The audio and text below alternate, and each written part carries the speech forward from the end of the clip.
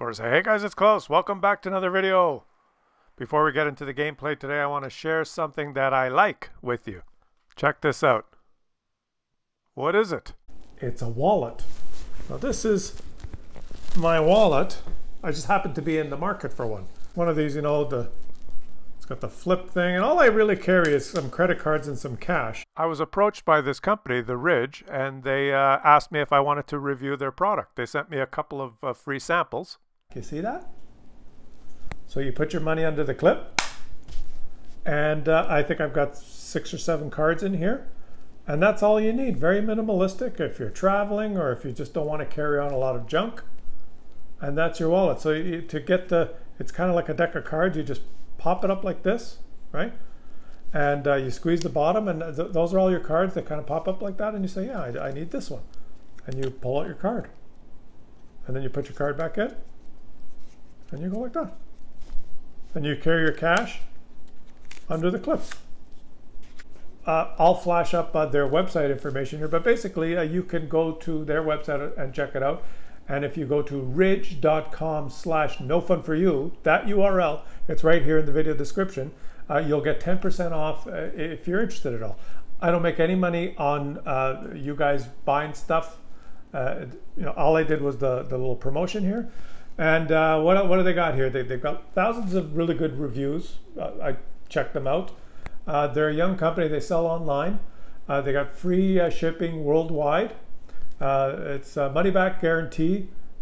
No, it's what is it? It's free if you don't like it, and it's a lifetime guarantee if you love it. So what's wrong with that? You can use my code NOFUNFORYOU to get 10% off. So how lucky is that, guys? I'm in the market for a new wallet because mine's falling apart.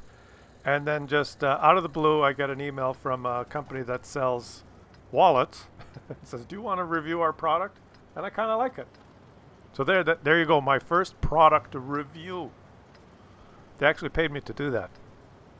But I got to tell you again, I make no money on if you guys go there and buy any of that stuff.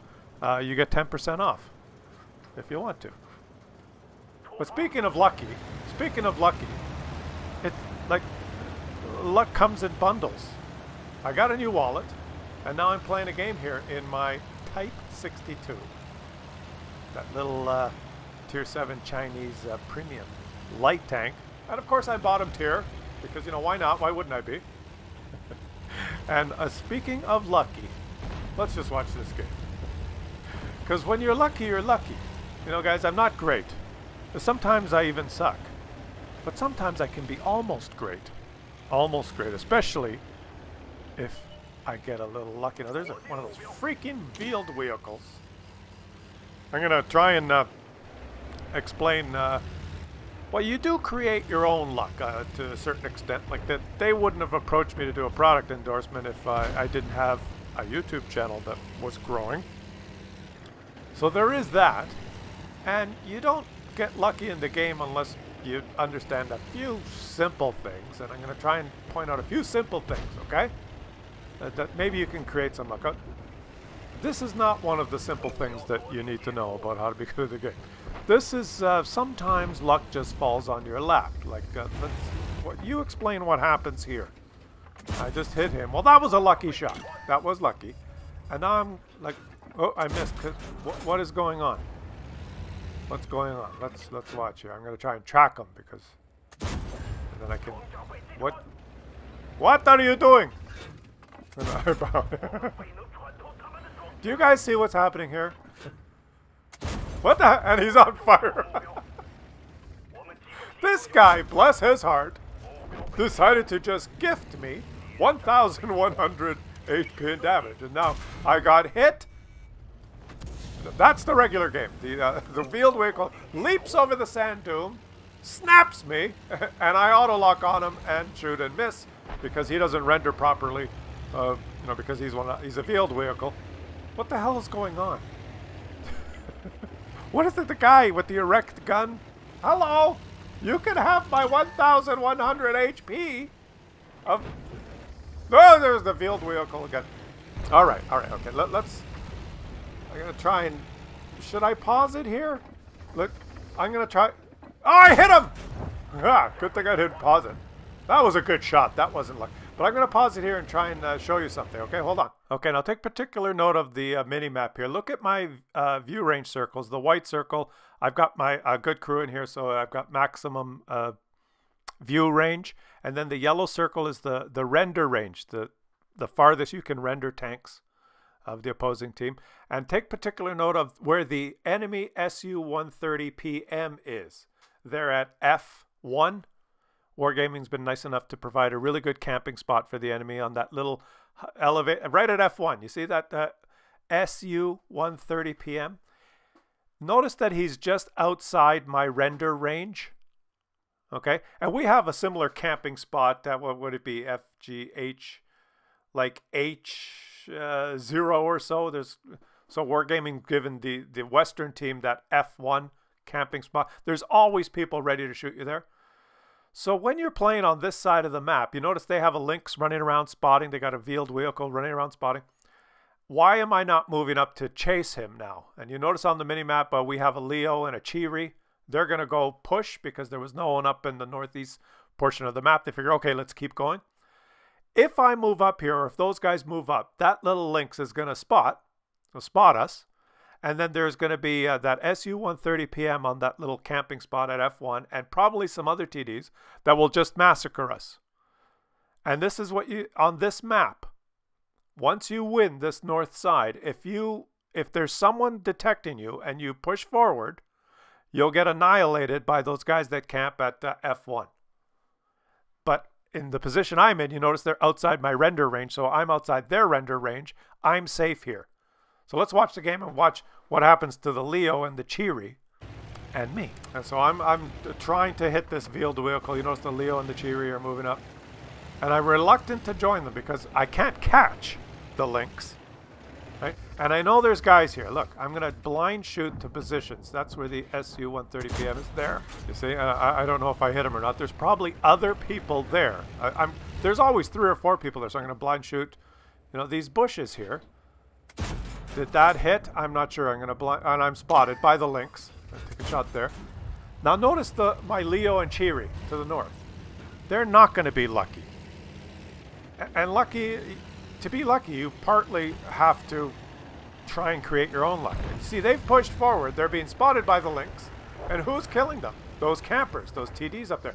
I can't catch this Lynx. If I move up there, I'm going to get annihilated by those snipers as well.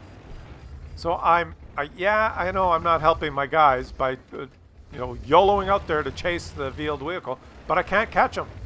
I can't catch him, and he's doing a great job of spotting. So you want to create some luck for yourself? Just don't blunder forward. There's the Cheery now. He's moving. The Lynx is going around, and he's dead. Both of them, Leo and Cheery, dead. Not killed by the Lynx. I think the Lynx got 1 shot on him. But the guy, he was spotting for his TDs. And that's why you can't move forward. If they've got a scout and they've got campers, you don't push into aim guns. The southern portion, my team is doing really well in the south. We're winning, so there's no point. Right? I just had to chill here. Sometimes it's best to just chill. But it ain't over yet. Now the guys in the south have pushed forward. And what do? I'm going to just continue to kind of be a pussy here. And I'm wondering where that Lynx is. I want to shoot this little prick. But I'm not as fast as him, even though I'm a... And this is one of the things about being a light tank these days. Like, I'm a tier 7 light tank, and he's a tier 8 light tank. Outclasses me in every way. We're in the same game. So I have no chance if I go fight him head-to-head. So I just have to respect him and just, whatever. Maybe I'll get lucky if I don't die.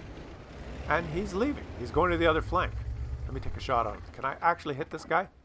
I got him! But of course, Wargaming has decided that when you hit these little wheeled vehicles, tanks can't damage cars.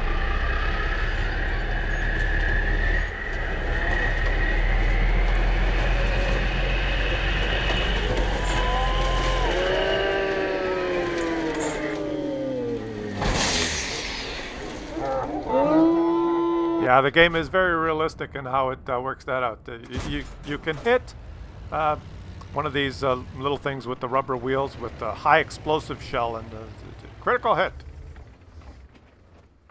The game's 9-5. It's in the bag, isn't it? It's in the bag, but now all of a sudden, this little freaking veiled vehicle is causing havoc amongst all of it. He's doing a fantastic job of spotting, and now I'm thinking, okay, he's on the other side of the map. Wait a minute here. I couldn't move up before because he would have spotted me, and all his support would have just taken me up. But now he's not here, so let me go. And I'm not going to pussyfoot around like in the back here. I'm going to beeline it straight and get hull down underneath that, what is the last known position of the Store Emil. And I can approach now. I couldn't do this before because right about now I'd be fighting the veiled vehicle, and I'd be spotted and I'd be annihilated. And here I go. I'm going to get spotted anyway, eventually, but I'm going to be able to get close. Oh, frick, that Lynx could be coming back. I got to get right in here now. Am I going to get detected? I'm a light tank on the move with great concealment. Who detected me? The artillery, right there. Yeah, of course. I detected him after. But no more fun for you. That's one SPG gone. Now let's try and take him out. Yeah, one. Yeah, and one more for you. Boy, I'm lucky. You ain't seen nothing yet. Oh, another SPG gone. And no, there's a Stuart. Do I fight? The Lynx is coming. He's gonna be on my ass. I'm gonna go fight this German, big, huge German TD. Now you don't need luck to beat one of these because it is German. Of course, he's gonna bounce on a light tank because it's the Stuart Emil. He's dead. One of the worst tanks in the game. No! The freaking Lynx just hit me. You. Okay, let's take him out. Yeah, and he penned me again. He penned me with HE. Well, let's just get rid of him. Oh, for crying out loud! I guess you can't hurt those veiled vehicles, right? The rubber-tired tanks can't. Let's take the little prick out. Get up the ass for you. It's about freaking time. It's about freaking time. But look at this. I'm on 4 HP. It's flashing. My damage indicator is flashing. And I know this is a sure win now, isn't it? It's look, we're winning. It's no problem. It's no problem. Where are they? Watch this. He hits my track, and I hit him. Oh, this is where I fuck up, guys. I said I'm not great, just almost great. When I have luck on my, I did not start running away fast enough. He's gonna take me out now, but my team's gonna win this, right? Team's gonna win this. Oh well, he's good. Take me out. When you get lucky, you just get lucky. Another shot. Imagine that T-20. He shot me twice. A T-20 shoots me twice, absorbed by my tracks both times. A little veiled vehicle shoots HE at me and pens me every time on the move. This game, I tell you, and now we could lose because we've only got SP, but that STRV on my team moves up and does his job and takes out the T-20. It was closer than you thought, guys. It was closer than you thought. But victory! Look at this, guys. Ace tanker and over 11,000 XP. A lucky ace tanker with 1,100 damage gifted to me by that guy with the erect gun at the beginning. When you get lucky, you just get lucky. And I made credits. Like, are you freaking kidding me? And like I said, guys, I don't consider that great. Just almost great. It was an almost great ace tanker. It wasn't a great ace tanker. But sometimes luck, you know, sometimes you get lucky. You got to create your own luck a little bit, though. Yeah, I never said I was great. Sometimes I even suck. But those veiled vehicles, man, I don't know. What do you think would happen in real life if a veiled vehicle met a tank? Yeah, I guess we'll never know.